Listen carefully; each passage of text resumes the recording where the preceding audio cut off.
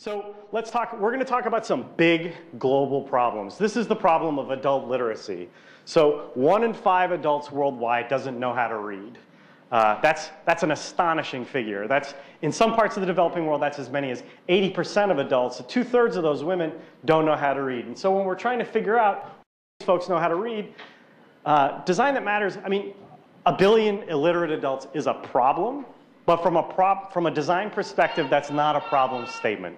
So for Design That Matters, we have to start by understanding, well, who's trying to solve this problem? How do we make them more effective? So this is a picture of a nighttime adult literacy class in Mali run by World Education. So they're a Boston-based organization that teaches nighttime adult literacy classes in 27 countries around the world. And what you see here, most of the light in this picture came from the flash.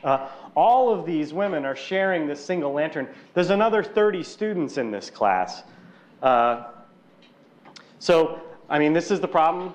1 in 5 adults don't know how to read. This is another picture from the classroom. So what we're seeing is that what you can't see in this picture are the other 30 students who are sitting in the dark. Okay, so maybe this worked for Abe Lincoln, the whole kind of get back to your pioneer spirit, but as a way to teach 30 adults, this is not as efficient as it could be. So again, I say we start with a problem statement. Our problem statement was, looking at this, clearly there's a need for lighting.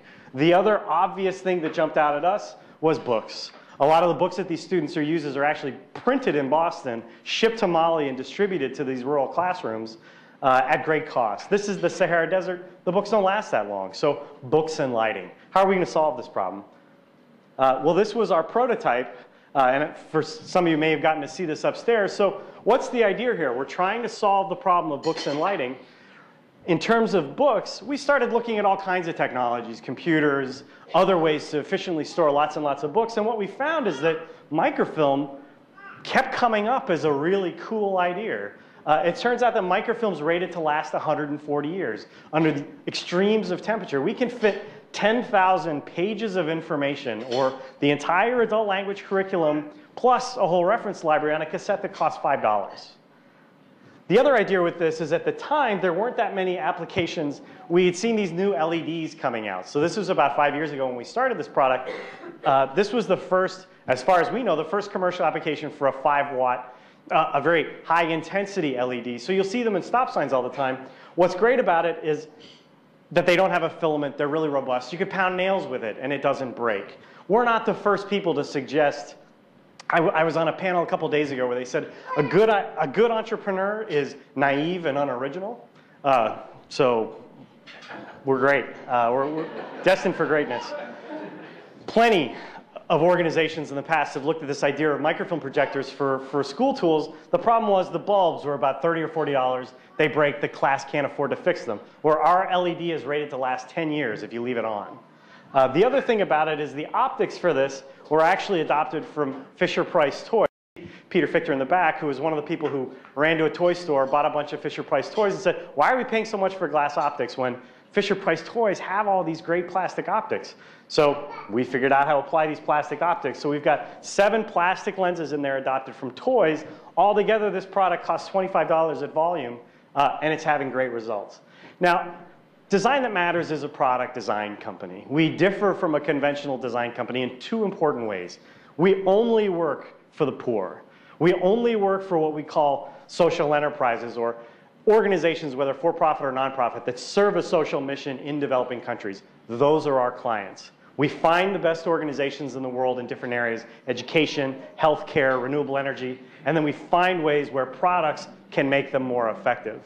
The other way we differ from a conventional product design company, although there are many wonderful designers, students, engineers in this room who have worked with Design That Matters, none of them are our employees. Actually, they're all volunteers.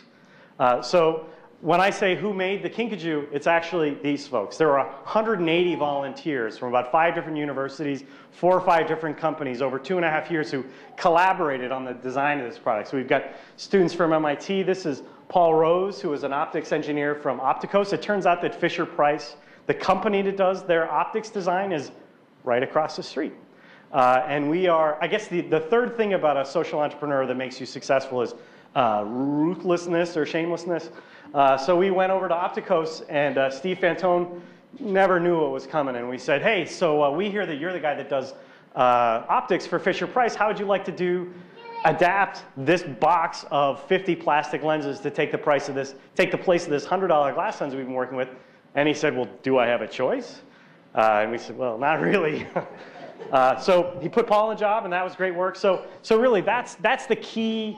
That's one of the key components of Design That Matters, is that we go out and we find the experts. We find young students, professional volunteers who have had success or who are looking for success. We give them the opportunity to make significant contributions to the global condition. So what's the result?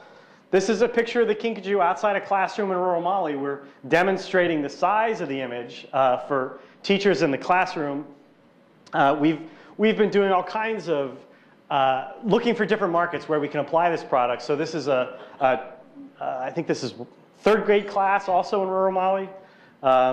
And this is a picture from a nighttime women's literacy education class. I know that there are a lot of people in the room who, this is great, show me the numbers. So let's look at some numbers. What we're finding, we did a 2-year pedagogical study with the Kinkajou with something on the order of 4,000 students. And what we're finding is that in terms of student performance, they're given a test before the class and at the end of the class, and Kinkajou students are actually doing better than daytime classes. So there's something about this product that isn't just solving the problem of books and lighting, but it's actually changing the way they do adult literacy education in a poor country. So seeing a result like this says to us, we've got to keep going.